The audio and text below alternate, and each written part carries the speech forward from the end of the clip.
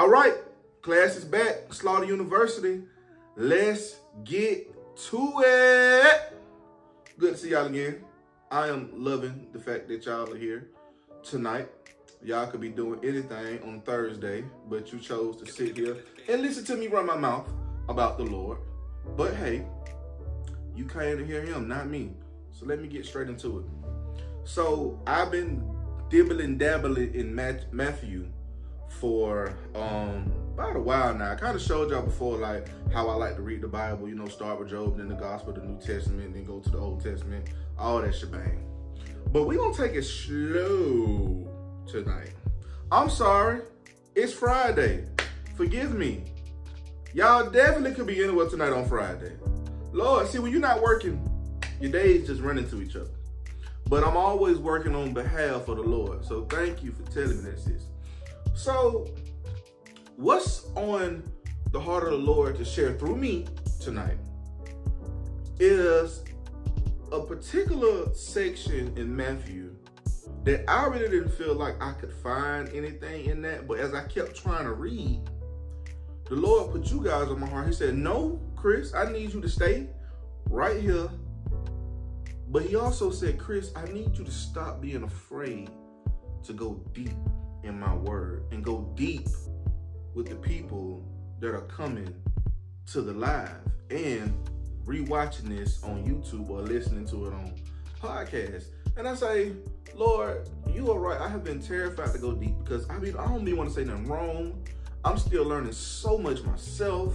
And I'd be like, Lord, I just don't want to say nothing wrong. And I used to talk about the things that I most related to through my experience.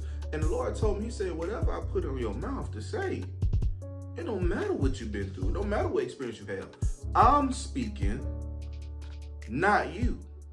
I said, okay, let me shut up then. You know what I'm saying?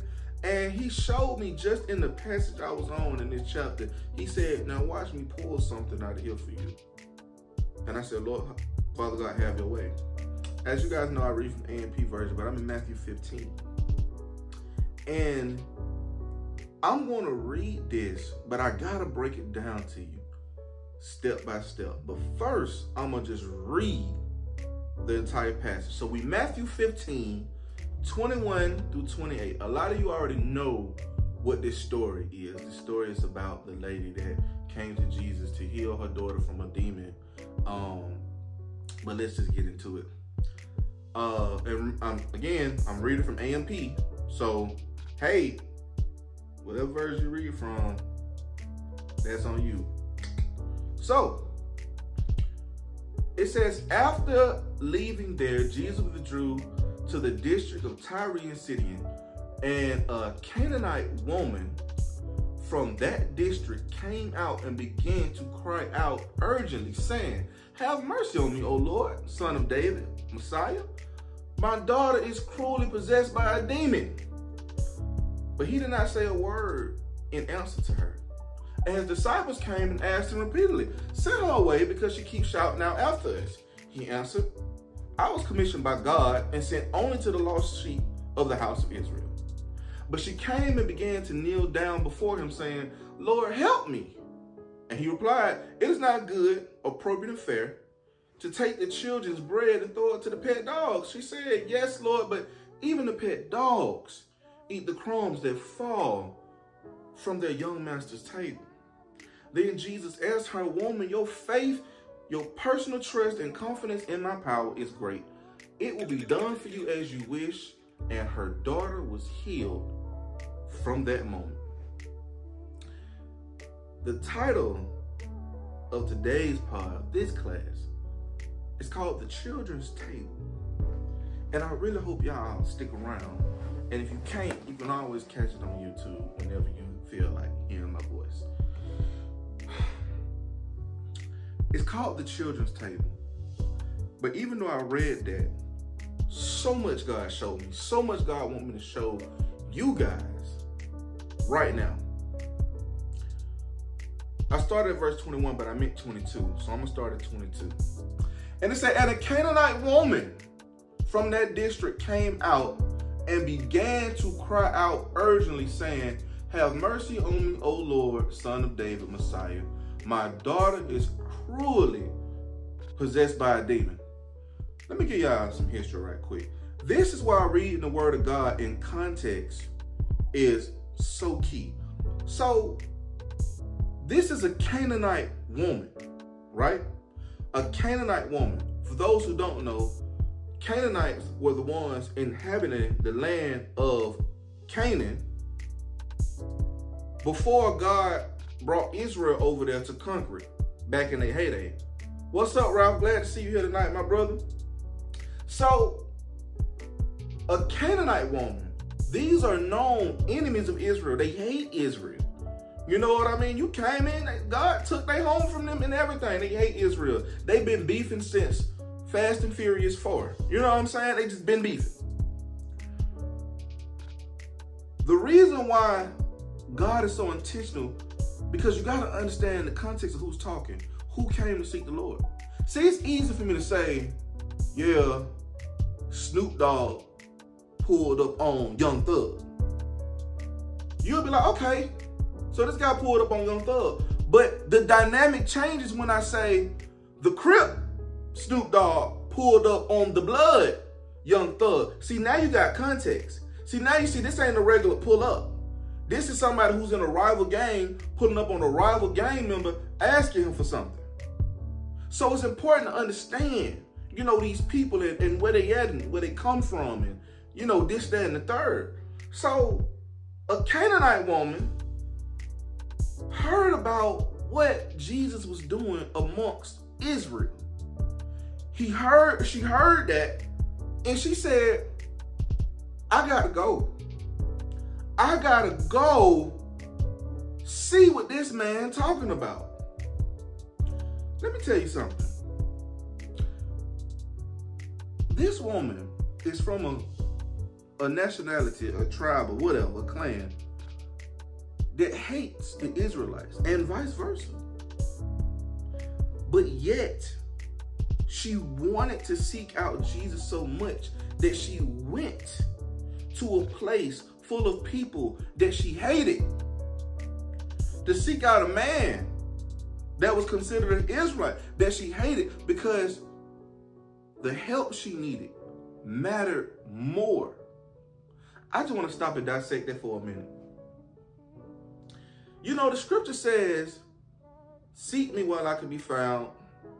You go to the scriptures where it says he wasn't in the fire, he wasn't in the whirlwind, his voice was a... Seek Jesus and you will find him, right? That's what the scriptures say. But what if Jesus is not where you want him to be at? First, let me just, like, this is a Canaanite woman. What if Jesus wasn't in the house? What if Jesus was in the apartment, right? See, I gotta make it relatable to 2023. Feel me? What if Jesus wasn't in the house you wanted? What if he was in the apartment? What if he wasn't in Miami? What if he wasn't in Atlanta? What if he was in Albany, Georgia? Right? But see, when you looking for God, when you seeking God, you can't seek God where you want him to be at. You have to go to where he's at. You have to go to where God's at. See, you want to move to Atlanta, but what if he's in Lithonia? What if he's in Stone Mountain? What if he's in Duluth, Georgia? What if he's in Rome, Georgia? See, you might want to move to Miami, but what if he's in West Palm Beach? Or what if he's in Belleville, Florida, some places you never heard of? What if he's in Tallahassee? How bad do you want to find Jesus? And see, sometimes as believers, we feel like I have the Holy Spirit, so that means God is wherever I go. That's not true. God is with you, but that doesn't mean he's a part of the plans that you made. See, a lot of us are seeking God to do things in our life, or we're seeking a certain type of healing, a certain type of breakthrough, a certain type of answer, but we're only looking for the answer in the place where we want the answer to be. See, I'm looking for a job, and I can sit there and say, oh man, that looks good. Sign-on bonus, yearly salary, commission, great. And what if God said, but I'm not there? right? See, when I first decided to get into sales, the first thing me and my wife thought of was the car business, right? The first thing we thought of was the car business. So we go to the car business and we find out Jesus ain't there. Yeah, Jesus is in sales, but Jesus not in car sales. How many of you are willing to allow God to take you where he is and not where you want him to be? I'm glad you made it, sis. The Canaanite woman went to Israel, went to where he was at, the person of the nation that she despised, to seek healing for her daughter, right? One thing I noticed about that verse right there is that her daughter was possessed cruelly by a demon. Meaning that this wasn't no regular demon. This wasn't no try to throw you in the fire, throw you in the water. No, this was a cruel demon. This was a cruel demon that this girl was possessed by. And you know what I thought about? God knows how to get your attention. But when God is trying to get your attention, do you try to fix the problem? Or do you take the problem to the problem fixer? And see, I love how God used the lady's daughter. See, you got to understand, the word says that nobody comes to the Father unless he calls him. Meaning this lady didn't just get up in her flesh and say, I'm going to go find Jesus because he healing everybody. No. I'm pretty sure everything in that woman's flesh said, Israel don't mess with me and I don't mess with Israel. I ain't going over there. But see, affliction fell upon her daughter to the point where it's like, okay, it ain't about me no more. Let me get my daughter to somebody that can get some healing. Because I'm hearing that he's healing the blind, he's healing the sick, he's doing this, he's casting out demons. This girl got a demon. I'm finna take her over there. Let me bring it to 2023. A lot of y'all got family members that y'all been praying for. But instead of trying to show them to Jesus, you've been trying to be Jesus. Oh, my God. Oh, my God. Yes, Lord. Instead of trying to show them to Jesus, you trying to be Jesus. Can I get a guilty? I know I'm guilty. I know I'm very guilty. Every time I had a friend or a family member that had a problem, I tried to be the Messiah in their life. I try to help them. Let me give you a plain example. How long are you going to keep answering these cash out requests for people that you know not stewarding their money well? Hey man, I'm not saying you can't help nobody, but look, every time they need something, you write that cha-ching, whoosh, whatever the cash app sound make, and you send them money. Maybe it's time to get them a book on finances. Maybe it's time to ask them, hey, bro, what are you doing with your money? You got a job, but you always ain't got it. But yet you know that they living a lifestyle outside of their budget. Maybe it's time to have a real conversation with people and point them to Jesus, who shows us how to properly steward all things, because all things come from him. A lot of us don't want to admit that, and you ain't got to admit that, but it's the truth. It is the very much honest to God truth. God used the Canaanite woman's daughter. She was possessed by a demon. He used that situation to draw her unto himself. And we're going to talk about faith tonight, man. But we're going to talk about faith in a different light, from different perspectives. And I really want y'all to understand this tonight. Stick along. So, she took her daughter to Jesus, right? Verse 23 says, but he didn't say a word in answer to her. And his disciples came and asked him repeatedly, send her away. because she keeps shouting at us.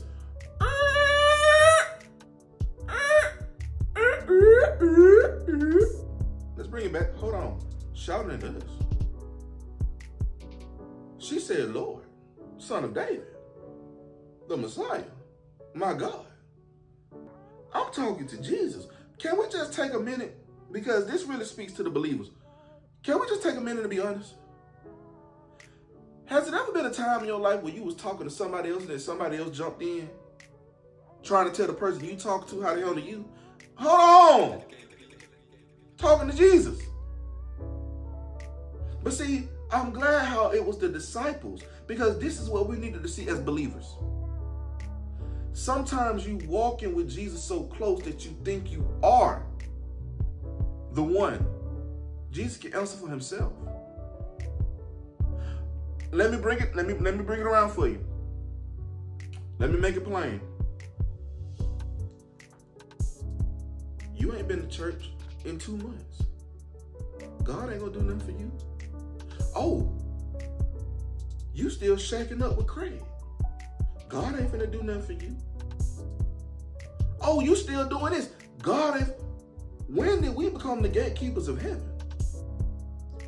By no way, shape, form am I saying that God condones sin. I'm not saying it. But what I'm saying is God knows the person better than we do.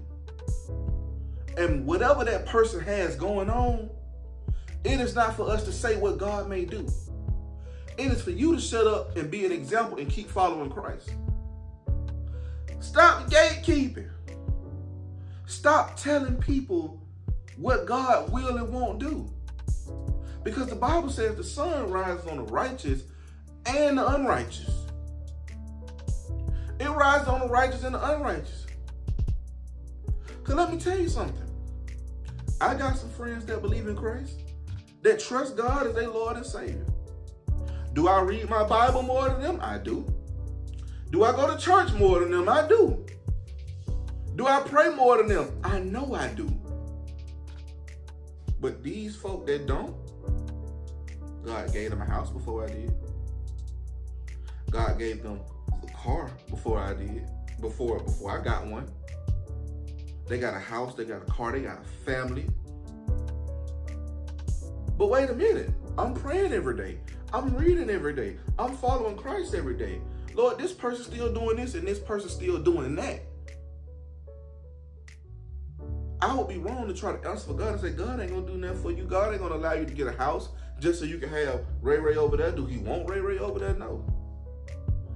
But you are not the sovereign God of the universe. Stop trying to make sense of what he's doing. Because it might be something that house is a stage for, right? For a breakthrough that he might be trying to do in that person's life. See, stop worrying about how God is going to break them away from it. Just point them to the person that's going to break them away from it. And in this verse, it really struck me. Because when the lady was crying out to him in verse 23, it says God didn't say a word to her. God didn't say nothing to her. Apparently, she kept shouting so much that the disciples were like, look, man, can you tell Shawty to go home? Because she keep calling at us. What happened after that? And it was after the disciples made that comment, Jesus answered. And he answered, and he said, I was commissioned by God, and I was sent only to the lost sheep of the house of Israel. Right? So you got to understand, when it comes to God, it's all about your faith, baby. He wants your faith, baby. And we're going to get some more into that, but understand, God wants your faith, baby. Let me tell you what Holy Spirit revealed to me when he said that. She called out to God. God didn't say nothing. The disciples told God to send her away because she was getting on their nerves. Then God answered her and said, well, I was commissioned by God and sent only to the lost sheep of the house of Israel.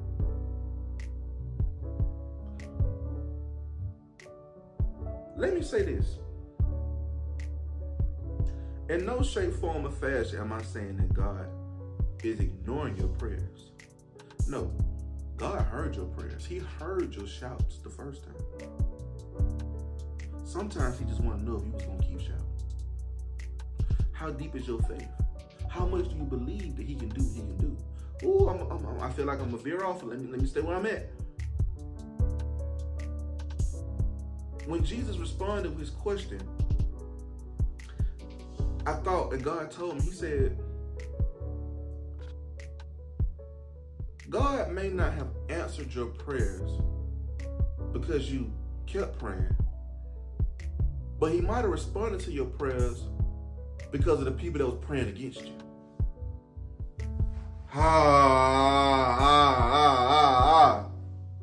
See, sometimes when God is silent, we're thinking that God is not hearing us.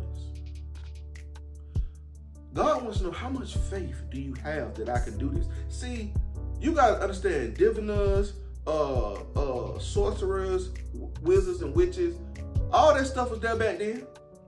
All of that stuff was there back then. But when God didn't answer her, she didn't get up and say, you know what? Maybe there's somebody else that can do it. She didn't do that. She said, no, my healing is here. My daughter's healing is here. The one who's going to deliver her is right here. That's the one that's going to do it. You are the one that's going to do it. What she showed was undoubtedly faith that there was nowhere else she can go. See, now I'm finna, now I want to box you out. You know what I'm saying? Because y'all get me tight. If God told you the job was yours, why are you still on Indeed?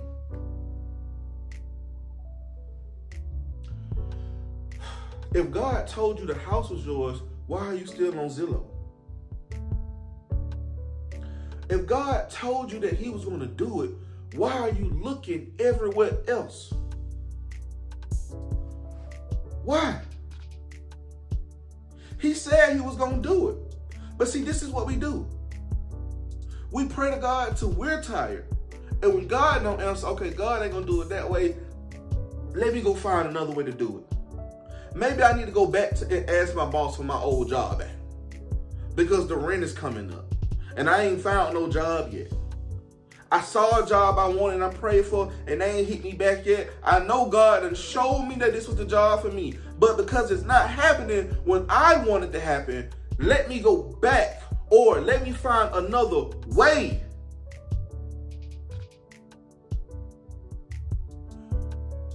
You get impatient. When the whole time the Lord is like, I want to see how much you believe that I can do it. I know I can do it. God's like, I know I can do it. I can do it today, tomorrow. I can do it yesterday. I can do it while you sleep. I can do it while you up. I can do it while you eating. I can do it while you're on the toilet. But see, we got this thing where we feel like we have to prove to God how much faith we have. When Jesus is trying to prove to you how much faith you have, he knows how much faith you have. He knows how much faith you have. But see, you don't know how much faith you have until you're in a situation where you have to be faithful. Because see, in that moment, when she waited on Jesus to heal and cast out the demon out of her daughter, I bet you the next time she needed faith, she remembered the last time she had it. We give up too soon and we give up too early. But yet we're claiming that we trust that God is going to do it. And like I said, silent doesn't mean he didn't hear you. God heard her shouting out perfectly. He heard her shouting out perfectly. But he didn't respond until the disciples tried to convince him to send her away. God's silence doesn't mean he's not going to respond. But thank God that you have a God that responds to you even when people are praying against you. Even when somebody trying to get you sent out the job, get you sent out the place, get you sent out. See, you don't, what's the saying, favor ain't fair? You don't get to grasp the infinite things of God. People are going to look at your life and be like, how did she get that with a 500 credit score? Not saying God is pleased with your 500 credit score. I'm just saying. Favor ain't fair. I would rather have a bank of faith than a bank of money. God has done things so much in people's lives, and all it took was faith. Here we go. After God said that, and I, you know, people like to take this, people like to take this scripture and just make it seem like God was trying to call the girl a B word, you know, because he said throw it to dogs. Now let me break this down for you. You know, God said he came to the lost, he was sent only to the lost sheep of the house of Israel. But she came and began to kneel down before him saying, Lord, help me. I don't care what you're talking about. All that house of Israel, all that stuff like that, I'm here. I'm here, Lord. Help me. Let me tell you something.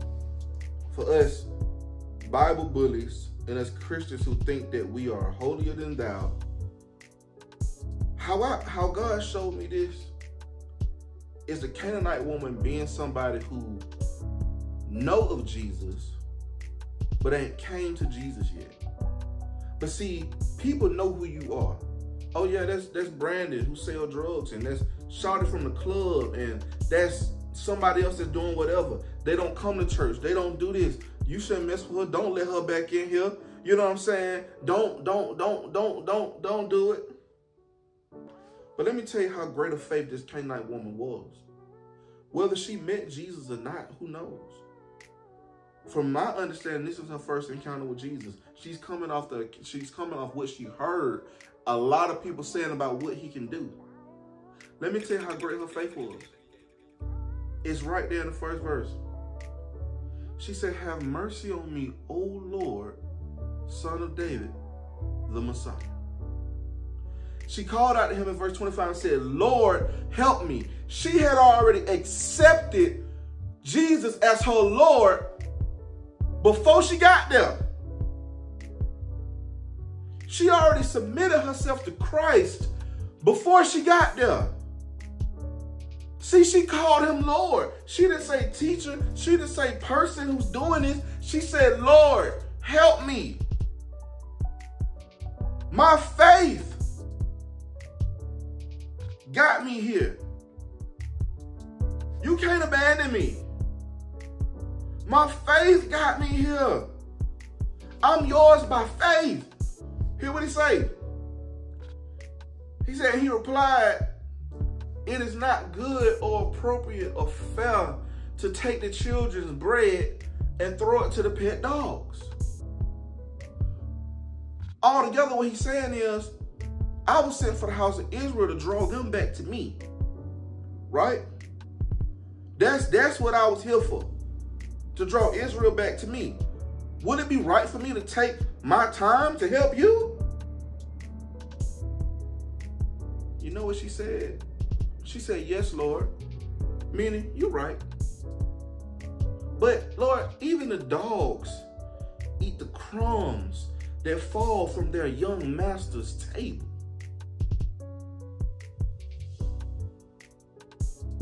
What? And Jesus told her, he said, woman, your faith, your personal trust and confidence in my power is great. It will be done for you as you wish. And her daughter was healed from that torment. Understand something. She said that even the dogs, the unbelievers, even the unbelievers eat the crumbs that fall from the young master's table, the children's table. See, this is what we got to understand about God.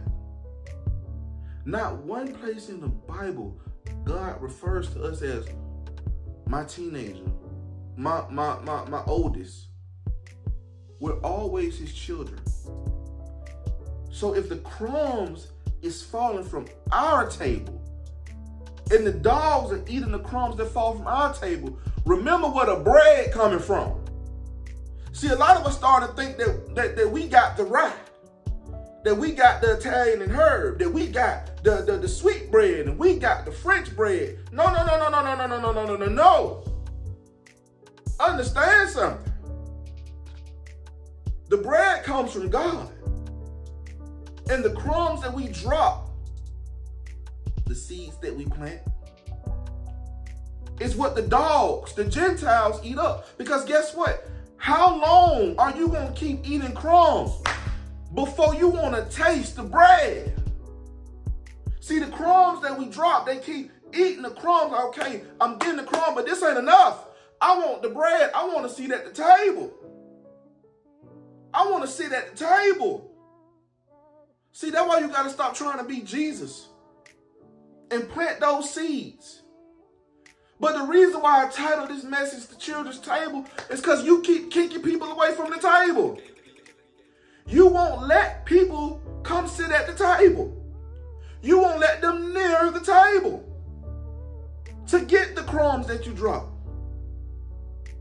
to see your self-control, to see your long suffering, to see the love that covers a multitude of sins. That's the crumbs. You don't ever want to testify about what God has done in your life. You want the credit and the glory in all of it. Let's put a quick pin in it. I'm gonna need some water. Y'all got me yelling, and I ain't even 30 minutes in. But I love y'all though. Earlier, before God gave me this message, I asked God, remind me, put a pin in this verse right quick. We're gonna come back in a minute. God, I said, Lord, how can I phrase to you how I phrase to God? I said, Lord, how does somebody really give you the credit? I said, Lord, you got people that work, and I'm one of them. I'm one of them. Like you say, Lord, give me the glory, but sometimes it's like, Lord, but I went to work. How can I say, Lord, thank you for paying my rent? Did I not go to work? Lord, I worked 40 hours, 50 hours a week, 80, 90 hours every 2 weeks. I mean, did I not just get what I put in and use it to pay my bills? Lord, how do you get the credit for my rent being paid? Right? And I said, Lord, how do I explain that to somebody that don't understand? He said, you got that job because of me.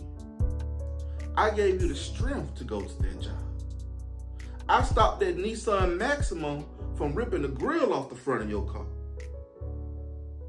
Oh, why I deserve the glory when you finally get to your desired body type?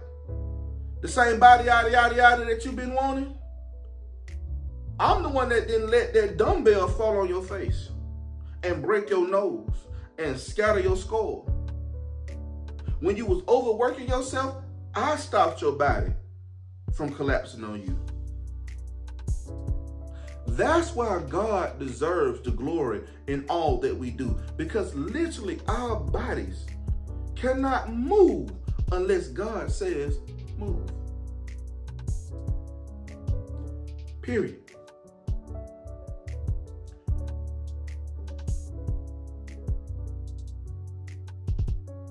When God showed me that, when God told me that, that's when I was led here. Because we talk about faith, but we also want to talk about works, right? I'm going now. We're going to talk about faith and we're going to talk about works. But before I get there, I got to hit the head on the nail on the head one more time. God gives us the bread, and what we eat and the crumbs we drop, that is what the non-believers see. They get a taste of the bread, the crumbs. It's all to lead them to Jesus.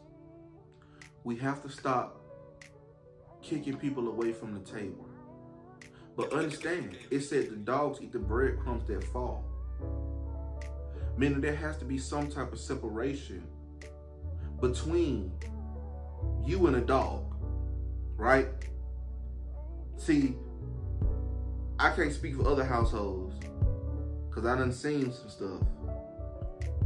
But in the black household, dogs aren't allowed in the kitchen, right? But every now and again, you might throw a piece of bone over there. You know what I'm saying? You might throw some little food and drop it so the dog can come eat it. That's how we do in the black community, right? Dogs, you don't eat at the table. In some communities, I done seen a dog in a high chair, but we gonna leave that where it's at. What works in your house works in your house. I just won't be eating there. Now, even though the dog is not at the table, the dog is still in proximity to receive something from the table. So how do you handle the non-believers? How do you handle the Gentiles? See, some of you are letting the dogs sit at the table with you. You have to have some type of separation. Meaning, it has to be some type of separation between what God's children do and what the rest of the world do. See, God's children move in a certain way that shows that Christ is in us. But yet we are still in the vicinity with people that don't believe the same things that we believe in. Meaning that when we having a team meeting and then the manager finally walk out the room and everybody start talking about how this some BS, I ain't coming back from break on time. I ain't doing all this. The crumb you drop is rules are rules. If that's what the boss man say, that's what we do, because the boss man ain't your boss. God is your boss. Because remember what I just said. God is the one that gave you that job. That's a breadcrumb. Let me tell you something about drama, since I'm on that. You can be too close to drama and still get associated in drama. I remember this time when I was young. I grew up in 4th Ward in Atlanta, right? Grew up in 4th Ward. We kids. One of my partners' brother was a big-time Crip, right? Big-time Crip. And his little brother is our age. We in school, you know what I'm saying, whatever. And see, times was different back in the 90s, early 2000s. You know, kids can man, we used to be outside. I wouldn't do that today, but we was outside back in the day. So when you in a rival game, when you in a game, your rival gang make it their business to know everything about you and your family. You are up. Think about it. When you can't get to your aunt, where's mama stay? Where's sister stay? Where's grandma stay? Right? We walking across Boulevard on our way to the library. These dudes drove by in a purple minivan. I remember like it was yesterday. Swung the door open. Bop, bop, bop, bop, bop, bop, bop, bop, bop. Started shooting at us. The bullet was this close from my foot. I saw the blood. It's like I had a Sherman gun or something. I saw the bullet hit the ground and bounce the other way. And I turned around and ran back to the house. We kids. We ain't like elementary school. Going to middle school probably. That was nothing but God. But they wasn't shooting at me because I did something. I was in close proximity of the person that they wanted to hit. See, sometimes you too close to the fight. See, when you too close to a fight and a fight break out, they don't know if you're on their side or the other one, so everybody get hit. A lot of you rock too close with the non-believers. Not saying don't love them, but you have to also understand a boundary. They can go to the places you go, but you can't go to the places they go. They can chime in a conversation that you have, but you can't chime in the conversations they have. You have to establish that boundary to say, hey, what I do is good. You can rock with me on this, but what you do is bad. I can't rock with you on this. And it got to stop taking up for it. Well, Chris, I don't get it. I don't understand why you can't come meet the Club Crucial on the Monday, Magic City on the Monday. Some of us will say things like, I don't want to. Or, When I gave my life to Christ, I aligned my morals with his morals. And that is not a part of God's standard for my life. So that's why I can't go with you. But see, what I'm finna do is go to the escape room with some other friends of mine. You more than glad to come. Notice something about a table. I feel you, Holy Spirit. Slap myself. I feel you, Holy Spirit. It said the breadcrumbs fall from the young master's table, meaning the children's table. Usually when people are at a table, it's more than one person. Not saying you can't sit at the table by yourself. I'm just saying, let's be smart. Sometimes at the table, it said children, it's plural. Table, our table. That goes to show me that the dogs are around, I hate saying that, but the dogs are around a multitude of us. But in our faith, you got certain friends you only let hang around certain friends. See, your Christian friend, I hate that term, but your Christian friends, you don't bring around your worldly friends. Your worldly friends, you don't bring around your Christian friends. You think that you just Switzerland over here and you know how to keep it. No. Why not bring your worldly friends around your Christian friends? You know why? Because you two different people.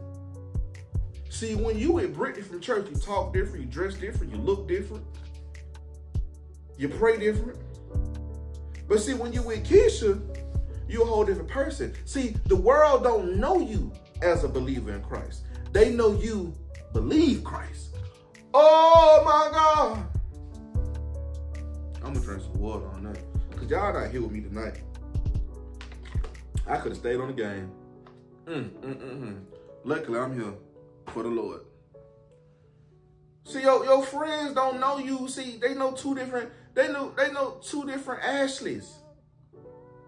They know see, you got Ashley that go to church.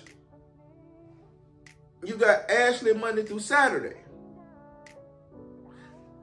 I bet you won't throw a cookout. I bet you won't throw a cookout and invite your church family and friends and your own family and friends. You wouldn't know what personality to show up. Because see, on the Uno table with the church family, you one way. Sorry, sister, draw 4. But see, on the spades table, you got a Black and Mild in your mouth, a cup of Crown, Apple. You cussing and you throwing them cards down so fast they gonna pop up and cut somebody's neck like you his soaker from Hunter x Hunter. I'm just being real. You throwing them cards like he's soaker from Hunter x Hunter. I'm so serious. But when you hear, you up, Lord forgive me, draw 2. I'm sorry, sis. I'ma pray about it. Corny self. Corny hen.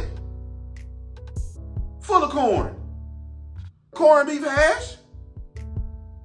You ain't the same person. You ain't the same person. You like Lizzie McGuire. You saying one thing, but in your head you doing another. I'm just keeping it $1.50. I'm just keeping it $1.50. When you need to be the same person in front of the pastor that you are in front of your friends. Why not invite your worldly friend over here? You love to invite them to church because they expect you to act a certain way in church. You over there, oh Lord, thank you, order my steps. You, my Savior, Lord, you are the best. And when your friend come to church, you just over there, knowing darn well you be running around that sanctuary every Sunday. Oh, y'all fake.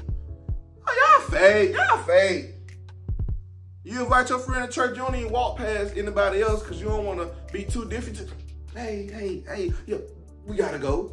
You don't walk around the church and introduce them to everybody because you're fake. You're fake. I'm sorry, you're fake. I was fake at one point too. Because I felt like the church people was more people that I had to prove something to. Why am I trying to prove something to somebody that believes in Christ? Why am I trying to be anything other than who I am? And I snapped out of that real quickly. Pastor, first lady, deacon, elder, usher. You hop on this spade table with me, I'm on you. I'll make you want to excommunicate me from the church. And you better not renege. Just being real. Let the pastor hop on the spade table with me. Ain't no way. This my youth leader. You doing right. Get on my table, elder. Just being real. Because we try to villainize things that are innocent. And when I go and I play cards with my worldly friends, they cuss, I'm not cussing. I dare one of you. When last time you told somebody, can you not cuss in front of me?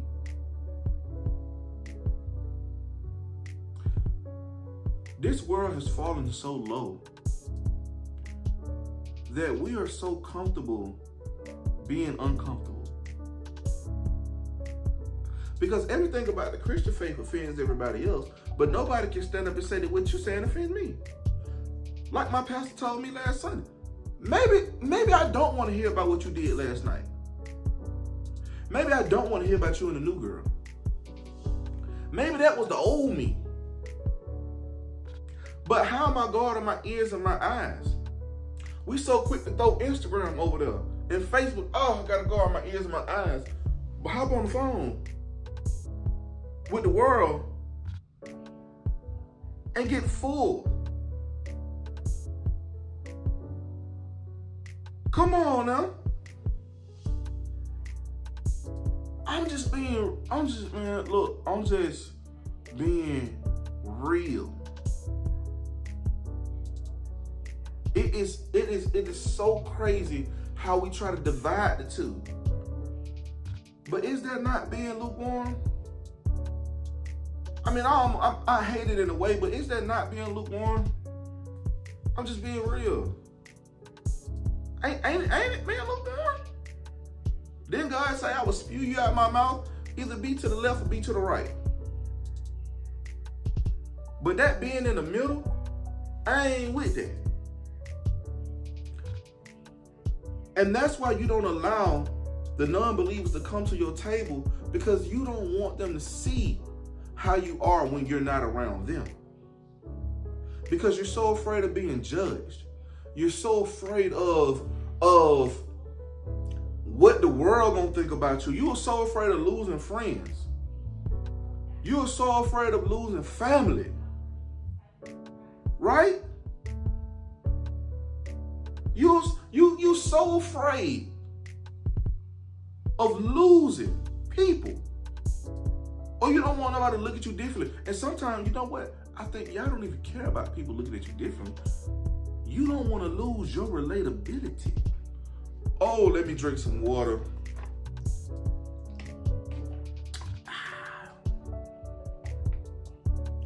Yeah, because we always talking about, oh, we're afraid of losing friends. That's not it. That's not it. You're not afraid of losing friends. You're afraid of losing your relatability. You don't want to be the one that everybody like, here comes JD. Always got something from Psalms with something we doing. Because you're still trying to be accepted. You're still trying to be accepted by the Lord. Y'all can hear Band now making her video. She's so cute. Go follow her. She's so cute. I can't put her in. But anyways, that's not the point. You so afraid of losing people because you don't want people to be like, oh man, he always talking about God. God. I'm so tired of JD talking about God. JD, all you talk about is God. Man, ain't nobody trying to hear that. Oh Lord, not here come the nun. Oh Jesus. But do you know how much greater reward you're going to receive in heaven because you did not conform to the ways of the world? But yet you opened up your table and said, hey, and I think the table is just a distinction. God's children have a higher platform than the people that's not. But yet God is still calling them to himself by allowing the breadcrumbs to be dropped. Those are the breadcrumbs. Let me get back into my message. We talk about faith and works. And one of the things we love to misconstrue, but I am here today on behalf of the Lord. He chose to use me. He could have used my Nike flip-flops. And they not even Nike. I'm sorry, I lied. These are Champions. They're Champion flip-flops. He could have used those to talk to y'all tonight, but he decided to use a wretched person like myself. So I'm going to say it. Before I tell y'all faith and works, I'm just going to read the verse to y'all. And then I'm going to come back to what the lady did. So I'm going to come to you from the book of James. Y'all be running from the book of James. It's only 5 chapters. Let me tell you something about the book of James. All right? Let me tell you something about the book of James. Read the book of James if you want to. I dare you. I triple dog dare you. Read the book of James if you want to. Because the book of James comes for everything that you're doing right now. Every single thing. It talks about your mouth, your anger. It talks about all of that. It comes for you. Man, let me tell you. Read that book of James. Read that book of James. Real quick, verse 14. What is the benefit, my fellow believers? If someone claims to have faith but has no good works as evidence, can that kind of faith save him? No, a mere claim of faith is not sufficient. Genuine faith produces good works. And in verse 18, I didn't even highlight it, but thank you, God, for locking my eyes to it. He said, but someone may say, you claim to have faith and I have good works. Show me your alleged faith show me your alleged faith without the works if you can. And I will show you my faith by my works. That is, by what I do. What did the Canaanite woman do? She didn't sit in her house and say, I believe that Jesus can cast this demon out. No, she grabbed her daughter with the demon inside and said, come on. We're going to see Jesus. And we're going to get this demon out of you. That's what we're going to do. Her faith produced good works. She just didn't say Jesus can believe. She took the work. She did the work of going to Jesus. So when you are having faith in something, you produce good works. Let me tell you, I know God is going to deliver me on a good job so much. I have faith that I'm going to get that job, right? I started making plans.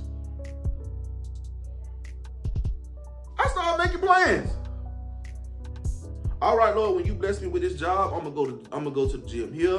I'm gonna go to the gym there. I'm gonna do this. I'm gonna do that. You know what? I start producing good works by my faith. I start setting up bank accounts. My direct deposit gonna go here. Like the gym. Hold on. Brought the word gym up. Let me tell you something. That's a perfect example of faith in works, right? See, you trying to work for that body, yada, yada, yada, yada, yada, yada. You keep saying you want your back to get smaller. But see, you have to understand,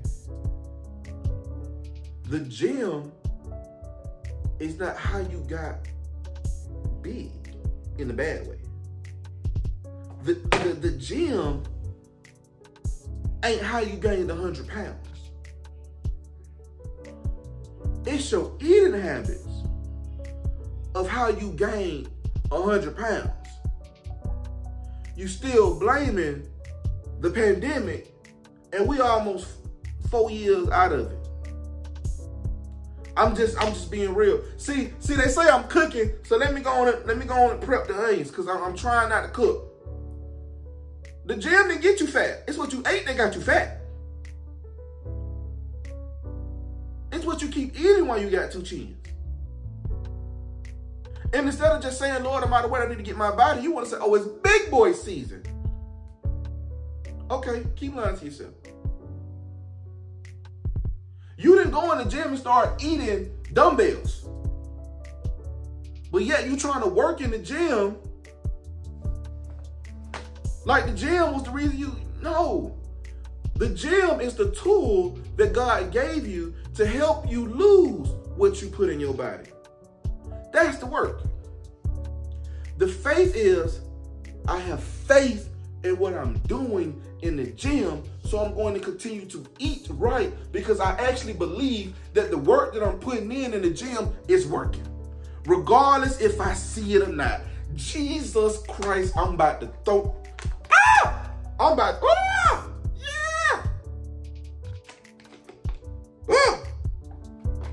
Jesus, hallelujah. Jesus Christ.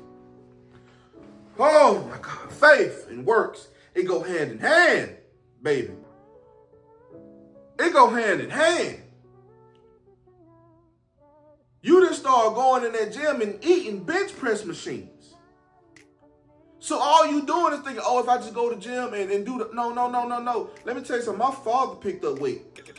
My father walked for 30 minutes a day for 6 months. He stopped eating red meat and started eating right, eating less portions. And for 6 months, he went for a walk for 30 minutes or more. And my father dropped all that weight. Because guess what? You darn near pretty much exercise. You walk, walk on your break, you do something. I'm just saying. But see, the faith is, I believe, because see, when you go to the gym, I don't even look in the mirror no more. What's the point? You just did 20 reps and you feel like you finna look in the mirror. Like you just finna be that guy. No, let me tell you something. Even the scale cannot truly show you your progress like the mirror. But the thing is, I can hear you. I'm proud of you. Yeah, I can hear you too though. You in the living room? Yeah, I'm in the living room. I kind of hear you. Oh, I can hear you all the way in the bathroom. I think we're gonna kind of cross into the videos a little bit. Yeah, I heard you on my video too. Yeah. All right. Keep up the good work. Thank you. All right. You keep up the good work. I'm about tired of them, so I'm gonna wrap this up. They what? not listening. They getting on your nerves? They not listening. They ain't listening. But let me finish. What it say? A prophet was not by respect in his own town, baby. Hallelujah. It's okay. All right. I'll listen to I'm it. still recording, boo. Oh. Just check for me. Cause baby, the people on YouTube will listen. Cause I'm about done. All right, can you close? Y'all better listen to my man. Don't worry, they ain't listening. My man. All right, boo. Love you. I'll see you in a minute. Peace out, Boy Scout. So your girl Sanjanique, aka Neek, has partnered up with Slaughter University to bless us with some custom merch. If you want some Slaughter University merch or just want some custom merch in general, hit her up and her business Be Unique. Promo code in the description.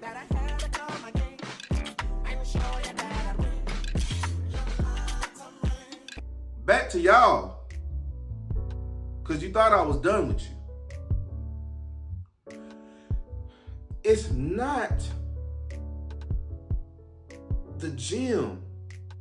Because the scale, you can go to the gym and it may say for 2 months and you measuring yourself by the scale.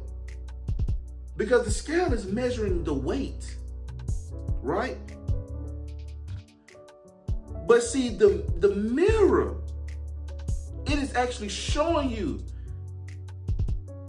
that the measurement's a lie. You might went from 260 to 250, but I can see it all in your face that what you're doing is working. See, don't judge yourself by the scale. What I judge myself by is my waistline. See, I went from wearing a 44, then I got into a 42, then I got into a 38. And I'm like, hold on, Jesus, hold on. Hold on, a 38? I ain't wore 38 since the moon landing. And there never was a moon landing, so guess what? I never wore 38, right? Then I got down to a 36. And see, that's when you get scared. Because the goals start happening. Oh, the goals start happening. See, God started telling you to make content, and then you go from 10 followers to 1,000. You cool with that? 1,000 to 10,000, oh, that's nothing. 10,000 to 40,000, wait a minute. Then when you start going from 100,000 to 1 million, now you're scared. Now you're ready to quit. Now you're ready to back out. Let me tell you the difference between when you're actually working towards something and you start trying to measure yourself. Because see, the thing is, you want the numbers to reflect the progress. Oh, that reminds me of David. When the devil tempted him to count Israel, got in trouble with God because, see, David was winning all those wars. He didn't know how many people he had. But see, Satan tempted David to count the number of people. And God was like, hold on, because now you think you doing this, and I'm the one that's doing this. I'm gonna be real. I'm about 290, 280, 290 around there. Some of you got dudes that got bellies, they about 250. Do you know an NFL linebacker, the average weight for him is 250? But what's the difference? When he take those pads off, he don't look like the dude you laying up to. He's not flubber. He's not big. He's not got 3 chins. Because if the scale mattered, then we all be going by the scale. See, it's the progress. But see, you keep looking in the mirror, waiting on the progress. When the progress don't come, it's not working. See, when you look in the mirror and you put in faith, you going to the gym every single day, and 2 weeks done went by, you feel like it ain't working. Just like we do with Jesus. Oh, it ain't working, so I guess I might as well just go to Cookout and get a cookout tray, cheddar style chicken sandwich, fries, a wrap. What kind of drink you want? Let me get an Oreo shake, extra Oreos. That was my order. I told them myself. Matter of fact, let me get a cookout dog all the way on the side. But you done worked out 4 times this week. Let me tell you, when I had my personal trainer back in Atlanta, I love her so damn. She like my mama. I love her so damn. Love her so much. One of her other clients was working out on the same day. His name is Felix. Love Felix to death. Felix, very nice guy, very cool, very respectful. My trainer can tell that I was eating stuff I wasn't supposed to be eating because I'll come in bloated. And she'll ask me to be like, Chris, what did you eat today? Before I even step in the gym, she'll be looking at me from the steps. Like, And I see her shaking her head at me by the time I'm getting out the car. And she coming in, she already got all the weights on the floor. I'm like, Mom, what's wrong? She was like, what you ate today? I said, okay, I had a bag of chips at work. She said, boy, what is you doing? And Felix told me one of my brother clients, because we was like a family, He said, Chris, I'm gonna be real with you, man. You work too hard to be eating like that. He said, you come here every day and you work hard. You motivate us. We saw you go from 276 pounds to 236 pounds. You work too hard to be doing yourself like that. But see, when you don't see the progress you want, you quit. And you keep running back. You saying that the chicken and the broccoli ain't working. Oh, I'm tired of eating the same thing. Tough titty. Get over it. Believe it or not, no matter what nobody say, you didn't gain that weight overnight. And see, that's what the enemy wants to tell you. Because by the time you realize you had gotten bigger, it's like you just gained consciousness in like 6 months, like, dang, I'm getting kind of big. Because think about it. When you eating like you eating and you start picking up weight, you don't realize that you have picked up weight right off the bat. What usually happens is you go to your family member house that ain't got no filter, and she'll say, dang, you getting fat, girl. Why you getting kind of chunky? And that's when it hit you. Oh, wow, did I pick up weight? But see, just before you walked in the house, you thought that you was the same size. And then when somebody told you that you was getting big, oh, you realized it more. So now you think you just got big in seconds because you just realized you done got big. No, you been getting big over the last couple of months. So it's going to take some time. And I'm not trying to be your motivational trainer. I'm not trying to do nothing. I'm talking about faith and works. What's the point of going to the gym? Just to go home and eat trash. And you know, I went to the gym today. Yay me, no London Tipton. But I went to the gym today and I had a choice. I texted my wife. I said, I'm gonna stop by Walmart and I was gonna get me a veggie Stouffer's from Walmart. I don't know what it is about them Stouffer's that just be having me all in a chokehold. But I love that vegetable Stouffer's from Walmart. Man, I tell you the truth. I could probably eat one of them things myself. But you know, we get the family side. So I was like, I'm gonna get one of them. And as I'm walking to my car, Jesus said, no. No, you don't. Hey, if you want to try that vegetable Stouffer's from, it's the vegetable lasagna Stouffer's. It's not bad for you, but it ain't nothing I should be eating after a workout when I'm trying to lose weight. So by all means, if you fit and friendly, go ahead, try it. Tell me what you think. If you didn't like it, you didn't hear from me. So, as I walked to my car, Holy Spirit said, no. No, you're not. Go home. Right? And after my workout, I came home and you know what I did? I took a shower. And I sat down on my living room floor. I don't know why. Yes, I have a couch. But sometimes I just like sitting on the floor for some reason. And I cut on anime. And I ate watermelon. I ate watermelon. And then later on for my meal, I had brown rice and zucchini and shredded chicken that I had made a couple days ago. I thought I was gonna have to make some fish. They didn't have to do that. It was right there in the refrigerator. I was like, oh my God. Let me tell you something. Ain't nothing like finding some leftovers in your refrigerator when you don't feel like cooking. Jesus. Lord. Holy, holy, holy. When you open up that fridge, you realize you got some leftovers in there that you had made, and you were like, oh, I ain't gotta cook. Jesus. Won't he do it? That's just being 1,000. Okay.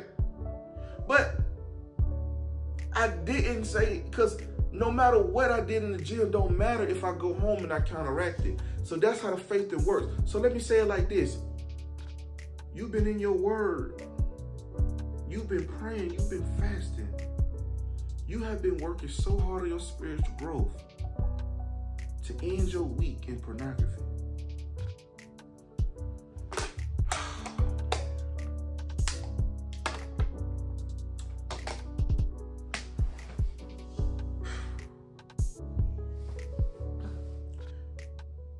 You have been working too hard on your spiritual growth to end your night in fornication.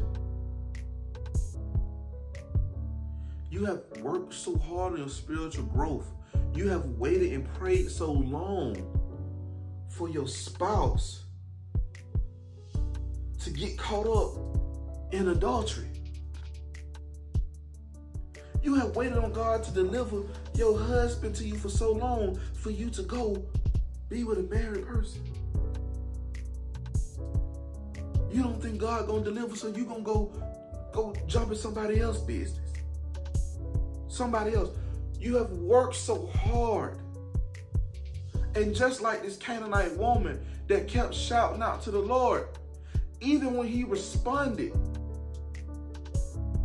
she said, Lord, help me. Okay? Because see, sometimes when the Lord responds to you, it's not to dish you. He want to know if you're going to keep going. See, God trip you up so good sometimes with questions. Because you think that when he finally says something to you, and it ain't the answer that you want to hear, a lot of us quit. How many of you are holding on to the blessings that the Lord has promised you? Because he asked you a rhetorical, he answered your question with a question. Is it lawful for me? Is it lawful for me? Not lawful, I'm sorry. He said, it is not good or appropriate or fair to take the children's bread and throw it to the pet dogs. That comment could have easily offended her. She could have turned around. But when you know where your blessing coming from, you're not easily offended.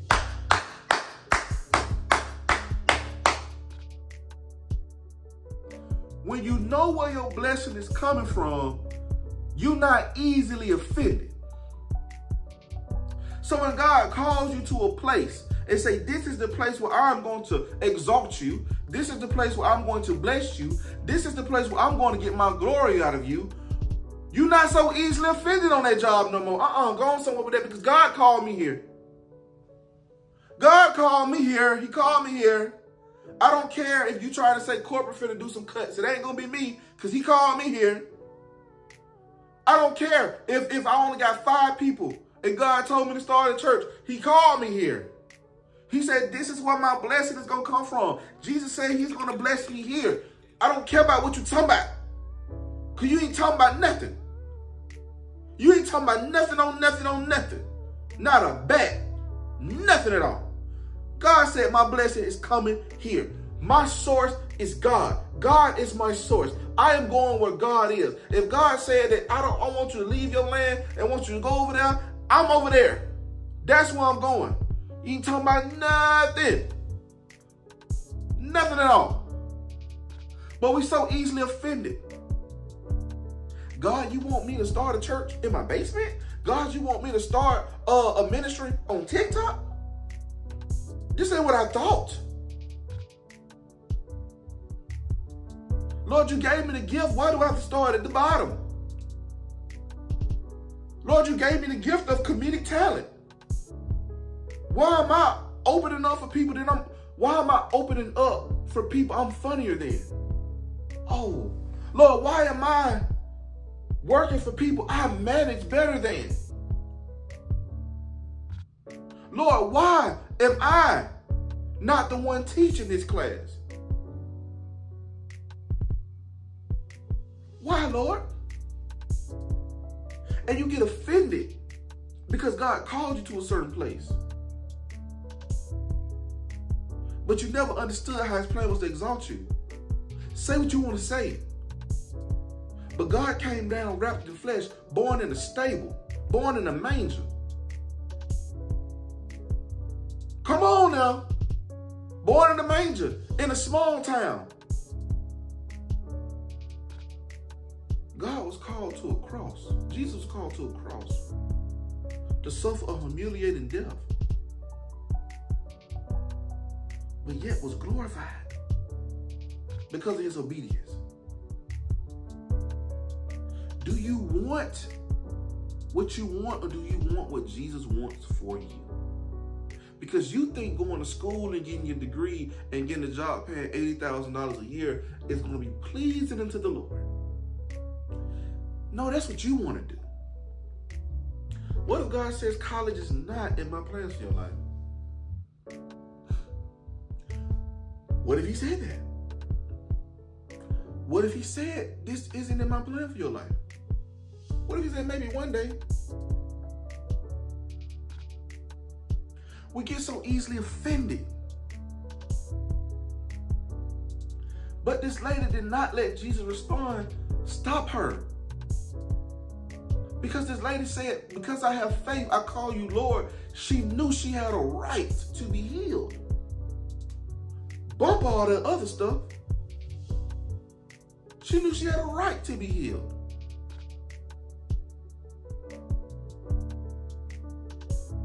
Like,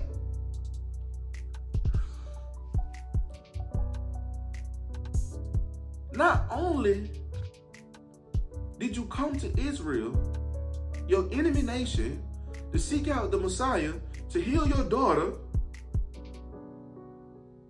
but it also seemed futile, all for a second. But her response is what God was looking for. Not that he didn't know that she wasn't going to say what she said. But after that moment, that woman knew she had faith. She knew she had faith. God already knew she had it. He called her to him. He called her to himself. And then he healed her daughter in that moment from the demon. Some of you are letting go of the rope too fast. Because God says you cannot please him but by your faith. It's only by your faith that you can please the Lord. And some of you be holding on to the rope, you praying consistently, then you just give up. You stop praying. But 1 Thessalonians 5:17 says, pray without ceasing. Meaning don't stop praying for it. You're not bugging God.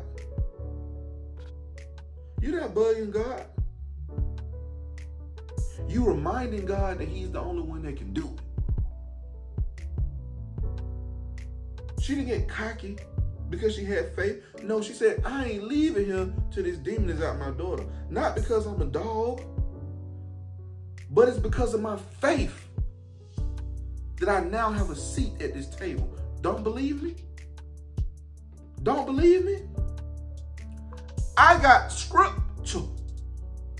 I got scripture. Oh, how I love scripture. Galatians 3. Galatians 3. I'm going to read y'all 9 verses. Oh, you foolish and thoughtless and superficial Galatians. Who has bewitched you that you would act like this? To whom, right before your very eyes, Jesus Christ was publicly portrayed as crucified in the gospel message. This is all I want to ask of you. Did you receive the Holy Spirit as a result of obeying the requirements of the law? Or was it the result of hearing the message of salvation and with faith believing it? Are you so foolish and senseless, having begun your new life by faith with the Spirit? Are you now being perfected and reaching spiritual maturity by the flesh? That is, by your own works and efforts to keep the law, right? So have you suffered so many things and experienced so much all for nothing, if indeed it was all for nothing? So then does he who supplies you with his marvelous Holy Spirit and works miracles among you do it as a result of the works of the law which you perform, or because you believe confidently in the message which you heard with faith? Stay tuned. Verse 6. Just as Abraham believed God and it was credited to him as righteousness, as conformity to God's will and purpose, so it is with you also. So understand that it is the people who live by faith with confidence in the power and goodness of God who are the true sons of Abraham. The scripture foreseeing that God would justify the Gentiles by faith proclaimed the good news of the Savior to Abraham in advance with his promise, saying, in you shall all the nations be blessed. So then those who are people of faith, whether Jew or Gentile, are blessed and favored by God and are declared free of the guilt of sin and its penalty and placed in right standing with him along with Abraham, the believer. Let me tell you something. It says right here in scripture that question that God threw out to her was a trick question. Because he said, wait a minute. Let me go on for you Hebrew Israelites out there. Oh yeah, for all y'all out there that like to yell at people and stuff like that. Yell, read these scriptures, because y'all don't like reading the whole scriptures. Y'all don't like reading the whole scriptures. So read them scriptures. When he said to her, it is not good, appropriate, or fair to take the children's bread and throw it to the pet dogs. But wait a minute, in Galatians it said that it was already foretold to Abraham that those who believe by faith, matter you Jew or Gentile, that's why you will be considered Abraham's son. There's even one scripture that said that Paul said that he could raise sons for Abraham from the rocks. God wants your faith. God wants your faith. So that means that this woman who don't even know the scriptures, didn't even have the law of the prophets, she had faith that if she just believed in the Lord Jesus Christ, that she would be saved. That her daughter would be saved. Notice, she didn't come to Jesus and say, can I be your child? Can you be my Lord? No, she came to him and saying, Lord, help me. Because I have faith, Lord. You are my Lord. It ain't no way around it. Because you have faith, because I have faith, you are my Lord. Meaning I have a seat at the table because of my faith. Nobody could have revealed that to her but the Spirit of God. When God drew her into himself, she knew, you're my Lord. Here's my faith. I'm showing you my work. You got to do it. Because of the crumbs that your children dropped, I no longer want the crumbs. I want the bread.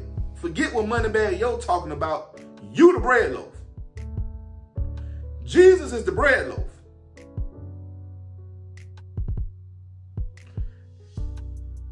You have to have faith.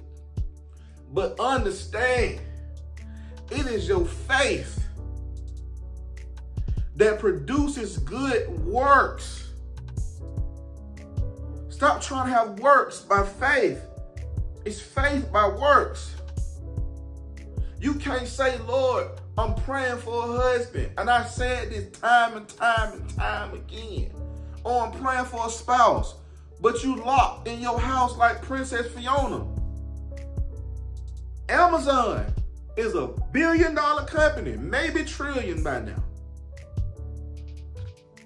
They is not finna deliver you a 6'4" chocolate man to your house.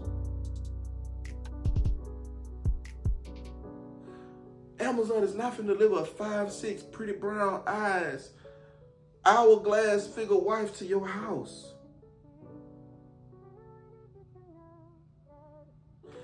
The funny thing is, some of you probably already got that 6'4" or that tall, dark, handsome, cut man. He just ain't lost the weight yet. Oh my God. What did you just say, Chris? I'm gonna say it again. See, some of you found the man. But because he didn't look like the package you prayed for, you said this package wasn't the one I prayed for. God sent you a man to test by fruits, but because it didn't look like how you thought it was going to look like. See, hold on. I'm not saying that you can't find a man that's already fit and friendly. I ain't saying that. You could. But does that fit and friendly man want to be kept? See, y'all keep trying to keep a man, talking about, oh, you got to do this, you got to do that, you got to do this. No, you can't keep a man that don't want to be kept. I don't care what you do. I don't care how much you spend.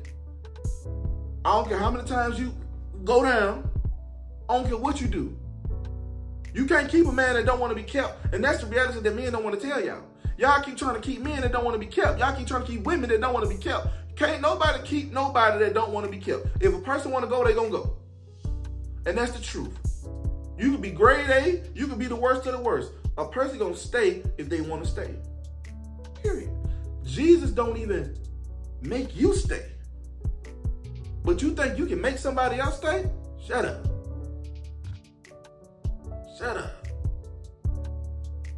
See, you met a nice guy. And I'm speaking because I am a guy that's been looked over a lot of times.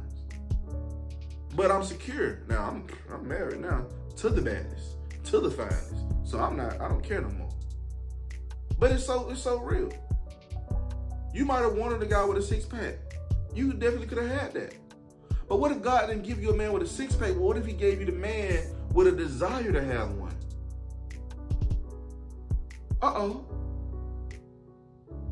Uh-oh, because see, yeah, some people are naturally fit. Some people are naturally, they got it. But guess what? Y'all get married, start having kids, and their belly start becoming a little big. Their belly start becoming a little wide. It won't fit. You know what I'm saying? Little bit belly, get sluggish, start having kids. So many times have I seen men let themselves go when they start having kids, getting married, getting comfortable. It happens to the best of us. I'm not judging. I'm just saying. But what if God said, because you know you want your man to be appealing to you, what if he gave you the man that had everything but the body? But what if this man said, you know what? I've been wanting to get in the gym my whole life. Let me tell you, I've seen so many transformation videos. You will be surprised at what weight loss can make a person go from a 6 to a 10, a 1 to an 8. I'm just being real. Some of you guys, y'all frown upon thicker women. But what if she had the desire to get her body back? What if she just been insecure? Got a little scratch marks.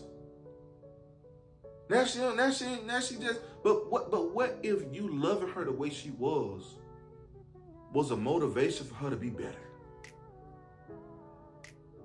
What if you accepted her for what she was and the woman God gave you? What if she just wanted to be better for you? Thank you, sis. You could be the push that person needed. Because sometimes it's not that people don't want to do it for themselves. Sometimes people just need the motivation to do it for themselves. Because this is the hook, right? This is the hook. They go on the worm, they go in the lake, they catch the fish. This is the hook. How can I break this down to you? I know how I'm gonna break it down to you because the Lord's gonna break it down to you. So listen up.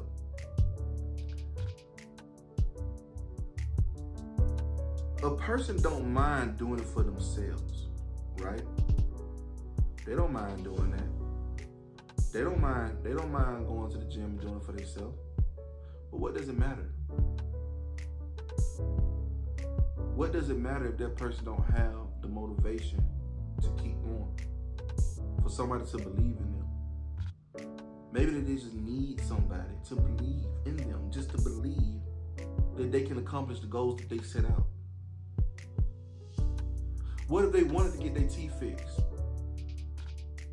but they were just so insecure and depressed about it, they never put forth their effort? What if somebody came and just loved them where they was at? You don't think people know their teeth crooked? Oh man, here we go. It's See, it's getting too real. You think people don't see their teeth every morning? You don't think people see that teeth that's doing the east side stomp and the other one that's doing the lean with the rock with it every morning? But you talk about that person. You joan that person. All the time. But what if somebody just found somebody to love them where they at? They say, I see you got a chipped tooth, but I love your smile.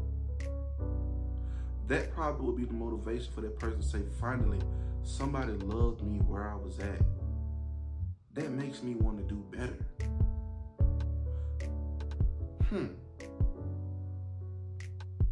Sound like this way you need to understand how God feels about you. He is the only one that truly loves you where you at. But it don't mean you're going to stay there. But see, God is not going to make you change to conform to his ways. When you begin to love God for who he is and appreciate him for loving you when nobody else did, you become better for him. And he says, guess what? It's not your works that you become better. My spirit is going to help you carry out the things that makes me happy. Because see, God can make you happy. But without God's spirit, you can't make him happy. Oh, my Lord.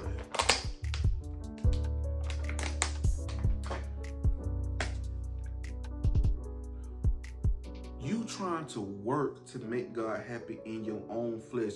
You trying to keep every stroke of the law. Because you so stuck on performance-based love. You are so stuck on thinking that you have to fulfill all the law.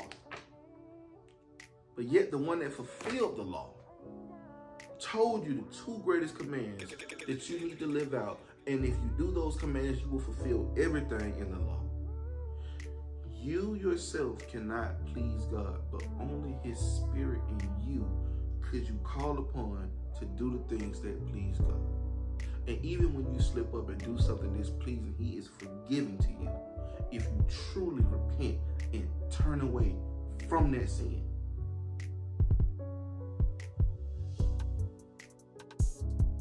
If we can do that,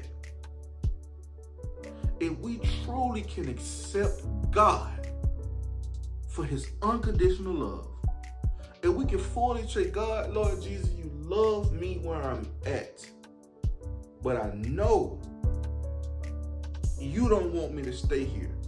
But because you loved me so much, Lord, I want to love you too. I want to learn to love you. He say, in your flesh you cannot love me, but my spirit